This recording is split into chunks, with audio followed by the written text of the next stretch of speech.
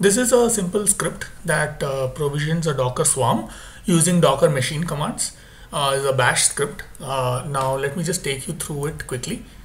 So first of all, I will remove all my existing Docker machines, and that is using the Docker machine rm-f command. And I have set some common options.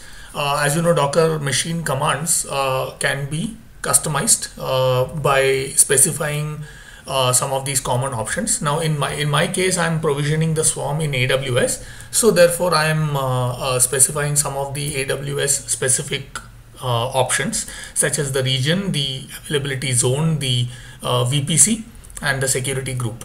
Now there is lots of similar options. You can refer to the Docker machine documentation for that. The first step is to create a swarm token server. Now this token server's only job is to provide a swarm token, which is then used by all of the members of the swarm to register themselves with the discovery. So that is done by, first of all Docker machine commands are, they have the Amazon EC2 driver, and then I specify the common opts, and then I just create a Docker machine, which I'm naming it as token server. And then what I do is I evaluate the expression Docker machine env token server, which essentially connects me to the token server. And then inside that token server, I'm running the command docker run swarm create. So basically, if we break down this command, what we're doing is that we are running the swarm image, which is basically a Docker image, and we are running a container out of it. And to that container, we are giving the command create.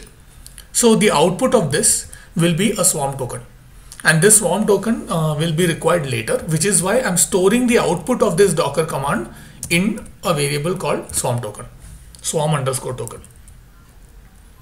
The next thing I do is that basically using that swarm token, I'm going to have to provide common options to every single member of the swarm, and those are -- swarm, and then -- swarm discovery, and then token : / followed by the swarm token that was auto generated above. So I'm just generating a variable called swarm opts. So this is a very simple structure which allows me to reuse these variables without having to copy and paste them or type them again and again. Now all that is left is to create my the members of my swarm, which basically in this example I have one manager and two workers. So here I'm creating the manager. As usual, it is Docker machine create -d Amazon EC2, and then the common options I specified above and the swarm options. Now the only thing that distinguishes a swarm master from the workers is the availability of a special option called -- swarm master. Let me just show you the two commands here. So this is the command to create a worker, and this is the command to create a manager. The only difference you see is swarm manager. So there you have it. I have created a swarm manager 0, a swarm worker 0, and a swarm worker 1. That's it. So this is a very simple script which sets up a Docker swarm on AWS using Docker machine. And now I have run this script. I did not have any of these servers set up earlier. Therefore, the command failed silently, which is okay. This is a very quick and dirty kind of script. And then it basically takes me through, let me just magnify that. It takes me through the creation of each of the servers. So in this case, it's one manager, two workers, and a token server. So basically 4 Docker machines are created. So each of them get created, and the same steps get executed for each of them.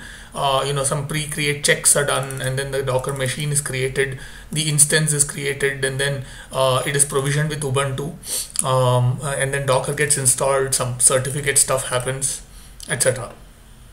And then my token server gets created, and the Docker run swarm create output gives me this Docker swarm token, which then I'm going to use to create my managers. So here are the managers being created, and here are my workers being created, and that's basically it. Look, so at the end of creation of all these Docker machines, the output of Docker machine ls should look like this. I have some previous Docker machines, let's just ignore that. But all we need to take a look at is the machines created using the EC2 driver. So I have 4 machines as expected. One is the worker 0, one worker 1, manager 0, and then the token server. Now let's figure out how to run an application on this swarm. The first thing I need to do is I need to connect to manager 0. So let's do docker machine env -- swarm manager 0. And this will tell us the information on how to connect to manager 0. Copy paste that, and I'm connected to manager 0. Now I will run the Nginx container, which basically launches a sample Nginx web server, Nginx latest, and let me detach that. Okay, so the Nginx web server has been launched, and that is the container ID. Let us confirm that the container has been launched by running docker ps-a, and this gives me information on the Nginx container. It is right now up, and where it is running is it's running on worker 0, and this is the auto-generated name for the container. So as you can see, the manager has automatically fanned the execution of this container to the worker 0. To connect to this, we would need to launch the we would need to enter the IP address of worker 0 followed by port 8080. So 52.221, this thing is the IP address of worker 0.